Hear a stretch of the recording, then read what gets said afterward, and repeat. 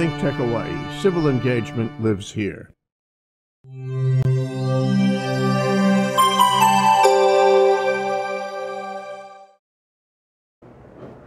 Aloha, welcome to Condo Insider, Hawaii's show about association living, mostly condos. I was reading an article the other day that talked about 38% of our population live in some form of association, which is probably 300,000 or 400,000 people. But if you're feeling a little shaking right now going on, it's probably an earthquake because our city council is voting on the sprinkler bill down at the Capitol or the Honolulu Holly today. So as we sit here at this exact moment, the big debate on fire sprinklers for condos is surfacing, and next week we'll have Jane Sugimura to give us an update where that is going. But I'd say optimistically, I think there's going to be a balance that makes it okay for everyone. That being said, we've decided to have a review of 514B, Hawaii's condo law, over the next 4 or 5 weeks, to give our new board members and people who don't understand an opportunity to kind of get a general review of our condo legislation. So I've asked one of my dearest friends, Na Lan, attorney with Damon, Key, Leon, Kupchak, Hastert, something like that. I can never, the names are too long. Anyway, to come and talk to us about 514B and the series going over the next couple months. And welcome back, as usual.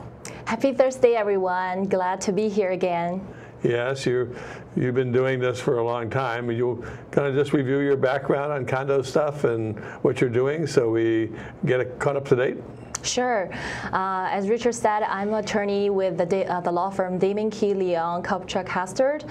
We provide full services to condominium and community associations representing association as their general counsel and general matter consulting, collection, foreclosure, and also their dispute resolution and litigation matters. I graduated from UH Law School and then started my practice in the condo industry, and I've been representing associations for almost 9 years. I also serve on legislative action committee for our condo industry, lobbying for associations and homeowners in the state. Well, you certainly, I've worked with you on many cases, are very talented, very knowledgeable, and frankly, I like the way you're able to talk to clients and share with them in logical ways. You know, some lawyers practice law, which is important, but some can apply the business side to it and the reality to it versus the legal side to it to bring quality resolutions to problems. So I thank you for that, because you certainly have earned my respect through your professional ability over the last 9 years. So I appreciate the opportunity to work with you. And I got to start out this, because I said this whole thing's about 514B, but sure.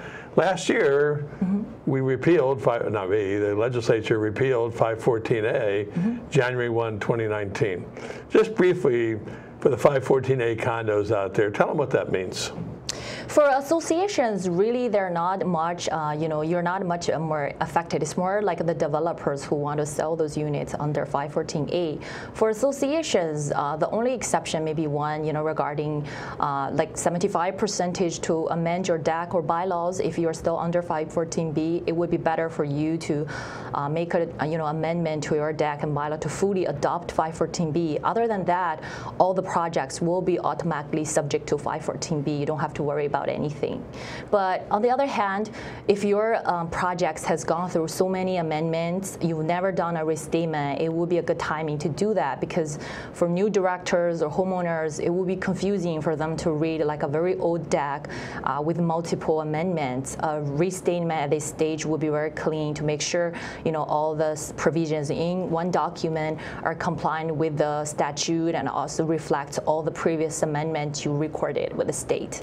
I know when this came up before the legislature on 514A, the concern was when you look at 514B, Part 6, Association Governance under 514B, applied to 514A condominiums anyway. Yes. And the legislature felt it was confusing to owners because they'd be reading 514A and they wouldn't understand that now 514B was the controlling document in certain cases, but not other cases. And they felt after all these years that having a single document, 514B, would be the best solution. Yes. Realizing the developer who still had projects under 514A would have some problems, and that's why they made it January 1, 2019 to give them a chance to clean it up. That's very true. So let's talk about 514B, and in a way it's 514A because some of this applies to everybody, and let's just talk about or I should say the governing documents. And I think there's a lot of misunderstanding what the basic documents are to govern an association. Forgetting the laws, we're talking about the association documents themselves. It begins with the declaration? Yes, that's how you create a condo, by filing a declaration with the Real Estate Commission. And so the condo is formed, theoretically, or becomes an entity as soon as it's filed. Yes. That being said, the statute has a whole bunch of requirements for developers before they can sell it or offer it for sale and build it and do other things. So the association may be formed before the project's even built. Yes, they have to file a public report, and the REC, Real Estate Commission, will assign an effective date. From that point on, they can start to offer sale of those condo units. And what is the primary purpose of the declaration? The declaration basically defines, the common elements, who owns what in the common shared property. It also defines the association's responsibilities and their rights, and also what are the unit owners' rights and obligations. It also talks about, the permissible usage of the condo units, things like that, like important provisions on insurance, like other statutory elements required for a declaration. See, I've always said it to make it simple for people listening. The declaration is kind of what you own, what's common element, what's limited common element, what's department, and what you owe. So how you pay maintenance fees and what obligations you have to pay for, and how that's distributed, like percentages of common interest between the apartments. And that the declaration, the sub-document under that would be the declaration establishes that there will be bylaws. Yes, because the association usually run by and through the board of directors. Your bylaws will have all the information about who can serve on the board, how the board will have meetings, how the property will operate, like how owners can participate in the process, like a voting, election, removal of board directors, and some more like set forth like regulations. Some bylaws are more detailed, have regulations on the usage of the units and alterations you can make, things like that too. See, the way, as I said, the declaration is what you own and what you owe. I look at the bylaws in a simple word as governance, how the project will be governed. Yes. And then the third document is going to be house rules. And what are they? Just the literal meeting house rules, how things should be done, how you can use your apartment, what are prohibited, what you cannot do in the project, things like that. And then if there's a violation, what the board can do and what process you can follow to get notified and be heard when you have a chance to respond to those violation citations, things like that. Yeah, I've always said it's the kind of the rules so you can all live happily ever after together. Basically the pool hours and a bunch of rules as far as leash rules for the pets, and all these different types of things. And sometimes the board can approve them based on the governing documents, and sometimes changes have to be approved by the owners on the house rules. But more times than not, my experience is house rules can be established by the board and maintained by the board and changed by the board if they want to change it for some reason. Yes. So let's talk a little bit about governance. We talked about you have a board of directors. Who can serve on the board? You have to be a unit owner, or there's special situations like agreement of sale, then the purchaser, but the seller usually reserves certain rights that would affect their security interest in the unit. If it's a trust, then the trustee can serve as the board director. If it's a company, then the company's representative can also serve. And you can only have on the board one owner per unit. Yes. So if you owned 2 units, you could have maybe your husband and wife, one representing one unit and one representing the other unit. Correct. you know, but you can't have a husband and wife with one unit both serving on the board. No, you cannot. So, you know, I had an interesting question that came to me by one of our property managers just within the last couple of days. And what it was the owner of record was a father who had, I'll use my name, the Richard Emery Living Trust. And at the meeting, they wanted to elect his son because he's a beneficiary of the trust. And if something happened to the father, he would become the trustee. Is he eligible to serve on the board? No, because the current trustee is probably Richard Emery. So you are the only one who can serve if you want to. Yeah, that's what I see. Well, how about if I rent my unit and I have a really great tenant and I want my tenant to serve on the board?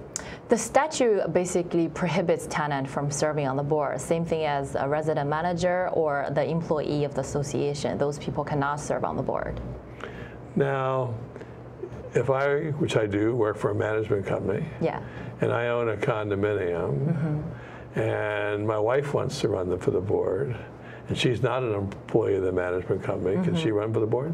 She can, but there will be conflict of interest on certain issues. She have to refrain from participating on voting on those kind of issues, like a management contract with your company, things like that. Right. And so she can serve on the board. And actually, even I, as an employee, could serve on the board. I just couldn't be an officer. Yes, that's specifically provided in the statute. Because I, as an owner, independent of my job, certainly have rights to the property I own and live in. And so the statute basically tries to prevent management company employees and our resident managers from serving in a role that would be a conflict of interest on in that process. So let me ask you this. We now have a board meeting. And, you know, boards sometimes have angry owners. Can they participate in the board meeting? Yes, the owner has a statutory right to participate all board meetings except of executive session. In executive sessions, the legal and personnel and confidentiality matters. I got an email just today from an owner who was saying, my board set a policy I only can speak in the forum, which is 20 minutes after the meeting. Is that right? The statute does give the board authority to adopt an owner participation rule as long as it's reasonable. Owners need to comply with that when you participate in board meetings. Right. And the statute does specifically say that they can participate on each agenda items. So we basically say to owners or boards is, look, start with, we're going to discuss whether we want to paint the building pink today. The board's going to discuss it first. Before we take a vote, we'll give owners 2 minutes to speak on that agenda item. No one wants to speak, thank you, we're going to vote. But try to provide a vehicle, because the statute says they have the right to participate on every agenda item. Try to establish rules so that they feel inclusive, which probably makes a lot of sense for transparency to give them, well, I don't like pink, I'd rather have blue. You know, so it's my understanding that the meeting rules require boards to establish rules that allow them to participate on each agenda item, but can also allow them to put limits on it so it doesn't become a shouting match or extend the length of the business meeting of the board. And on that note, we're going to take a short 1-minute break and come back on 514B and the basics.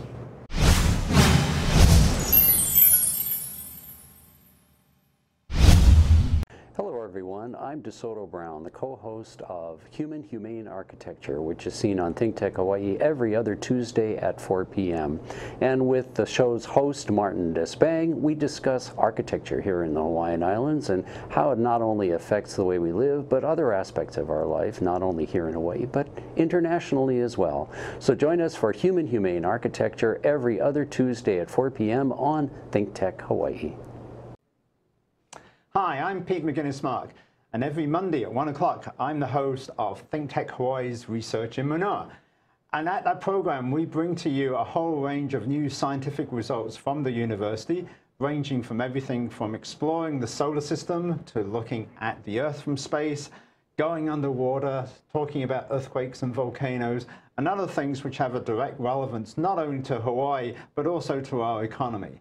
So please try and join me 1 o'clock on a Monday afternoon for ThinkTech Hawaii's Research in Manoa, and see you then.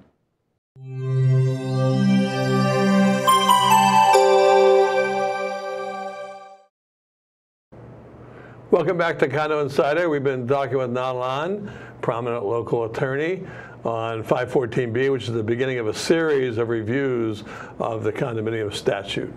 And we were talking about the basic governing documents, declaration, bylaws, house rules. We got into some governance with who can be on the board. And I'm going to now ask her, should boards keep minutes of meetings? Yes, it's required by the statute. And are owners entitled to the minutes? Yes, there's specific provisions regarding when and how owners can request for meeting minutes and what obligation the association has to comply as to production of those minutes. How about executive sessions? Should they keep minutes for executive sessions? There's no statutory mandate on keeping minutes for the executive session, but the statutory language indicates that you can do that if you want to. And I think people should know that if you kept minutes, they are subject to subpoena if you ever got into a lawsuit. That's very true. Yeah, I mean, you may be able to redact certain information under attorney-client privilege or some special privilege you have, but in general, if there is a discovery in a lawsuit, you are obligated to produce whatever documents that's within the scope of the discovery request. Well, I've seen it all the time in lawsuits where they've requested copies of executive session minutes, and in some cases, the boards don't keep minutes, and in some cases they occasionally keep minutes if it's something specific that they want to address in writing. But there is no statutory obligation to it, and there's a lot of debate whether you should or you should not keep minutes of executive sessions.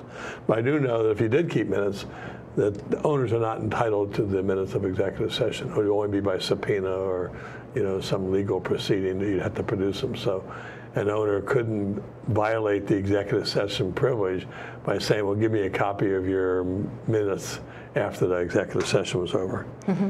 So that's my understanding anyway, subject to my expert legal person here saying you're wrong. I'm sending you to jail for 20 years. I agree with you. For giving wrong information to everybody, so for everybody here. So should the vote of the board be in the regular meeting minutes? All the board voting results should be reflected in the board meeting as official association action. And that's a good thing. Yes. So you know how your people are voting or not voting. And I guess they have the right to vote in favor, against, or abstain. And they might abstain because they say, well, we're talking about the management company's contract, and my husband works for the management company, so I'm going to abstain. Yes, actually the statute requires you to make a disclosure, and that disclosure has to be reflected in the meeting minutes. So we would know. I mean, I saw an interesting situation where the conflict of interest thing was argued in a very unique way at an annual meeting. And because someone gave an owner who was a board member 10 proxies, and they were now going to vote for election, and he was up for election, they argued he had a conflict of interest for using the proxies given to him to vote for himself. No, that's not. That's nice true. try, but yeah, nice try, but that's what the argument was, Yeah. and that I mean, certainly, I'm sure almost every person who is voting is going to vote for themselves, and you would think that that owner knew that they were going to vote for themselves, and so he's able to vote, and that's not a conflict of interest, No, yeah. But you're right about the most important thing is it must be disclosed, it must be in the minutes, and you can't vote. Yeah. I find it interesting, at the last year's legislature, we had several bills trying to strengthen the conflict of interest, because for whatever reason, the legislature didn't know that provision existed already. And they were trying to make it criminal penalty if you voted and you had a conflict, and all the rest of this. And the industry's position was, well, look, the statute already covers this. But how many complaints have you had? If you look at all the mediations and the lawsuits, I've only seen one conflict of interest lawsuit in the last 10 years. So why do we need to scare all these volunteers serving on the board of this criminalization? So the bill died, but it's interesting the things that come up. So how about records? Do associations have to keep records? Yes, certain records, there are specific statutory requirements.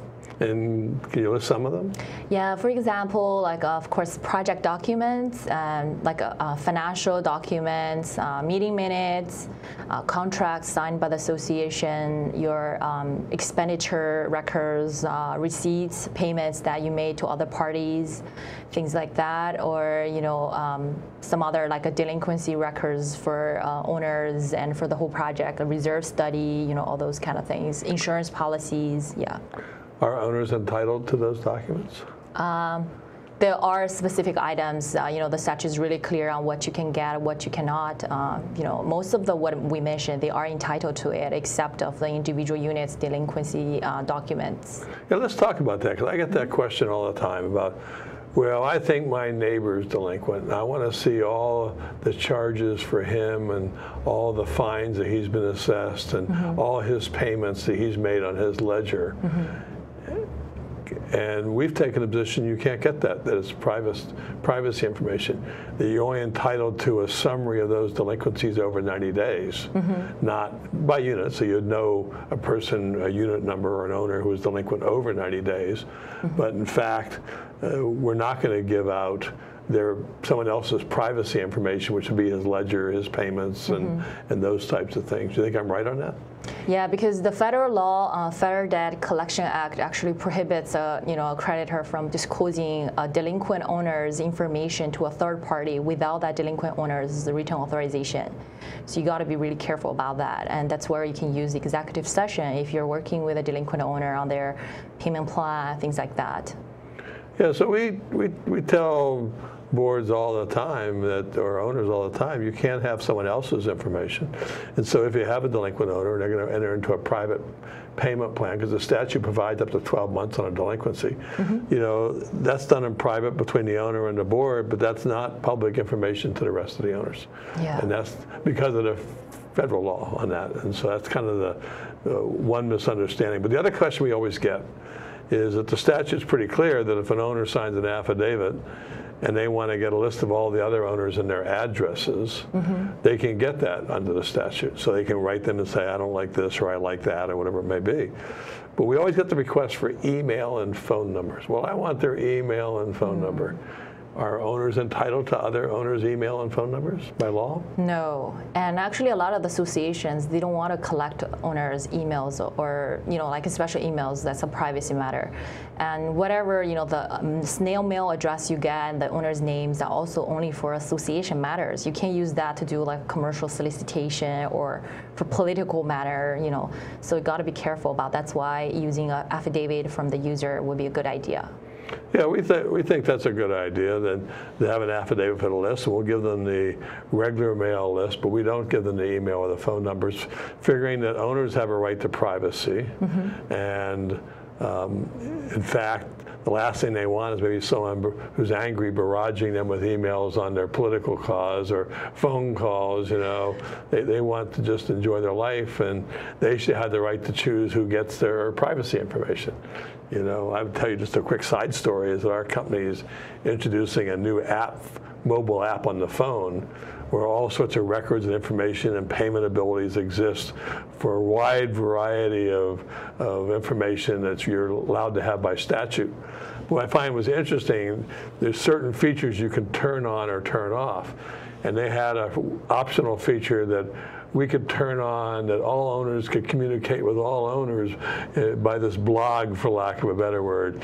And I said, no, don't turn that on. And here in Hawaii, there's too many people who get upset, and they just barrage this stuff with endless information. They just can't let it go. And owners are just going to get upset that they're included in this. Then you're going to have to turn it off. And I think transparency is good, but I think it's up to each individual's rights to pick who they want to hear from or not hear from. Yeah, I mean, new technology does provide us with an opportunity to bring in more, varied ways to communicate with each other, but there are like boundaries that we should be careful about. So can an owner get legal opinions issued to the board? Usually the legal opinion would be covered under the attorney-client privilege. The association shouldn't disclose it to a non-board director who would waive the attorney-client privilege. That would open the floodgate of any communication relevant to that topic, relevant to that communication. It's very dangerous. You should refrain from doing that. And if there's potential litigation, that document could also be covered under the work product as the attorneys, I think the key word you said related to that topic, because sometimes I know boards will say, well, whose responsibility is it to maintain the lanai railings? And they get a legal opinion from the attorney and the analysis of the declaration and the law, and they want all the owners to know that. They could certainly write to all the owners and say, because of this issue, we went to our attorney and here's his opinion that it is the owner's responsibility to maintain the lanai railing, in my example. And they could do that if they elected to. Yes. And it would only be related to that topic. It doesn't mean because they did another legal opinion on something else that they would get all the legal opinions. Yeah, it's the communication between the attorney and the client that's the privileged part. If you just, let's say you copy and paste some of the contents, make in a separate communication between the board and the unit owners, then that will be a different story. How about association bank statements and signature cards that open up the bank account? For security reason, for those stuff, I think the association should redact that, to just avoid any, internet crime or any, financial crime that somebody could, forge those signatures or use it in an improper, illegal way. Right. Technically speaking, the statute doesn't define bank statements and signature cards. We've taken a position to redact those things versus not giving them because there's not really much to them. But on bank statements, you get electronic information, bank account information, signature cards, you get signatures, who's the authorized signers, and cybercrime is a big problem today, so we are very cautious about that. I know we're getting near the end of the show, so I'll ask you one more, and that is, who's responsible for paying all this? The requesting owner, you need to pay for the reasonable copying and an admin charge, but the association should let you know 10 days before charging you that whether you want to incur the cost. If the owner decides, oh no, I want to withdraw my request, that's fine. If you want to proceed ahead, then the managing agent or the association, they can charge a reasonable fee. There's a ceiling of $1 per page. Yeah, the thing I found most times, you get an owner who's angry.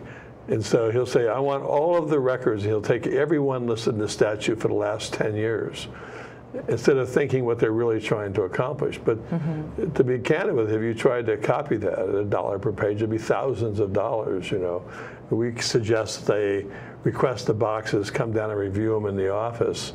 And there may be some retrieval costs and some other admin costs related to that, but just to get angry and throw the dart of I want everything is probably not going to be as helpful if they don't really think through what they're trying to get. But anyway, I want to thank you again for being on Condo Insider. We are going to continue our show with 514B and trying to highlight some of the major parts of the law. See, the earthquake has stopped, so I guess the City Council has done something on sprinklers. And we'll know more about that next week with Jane Sugimura. Thank you for watching Condo Insider.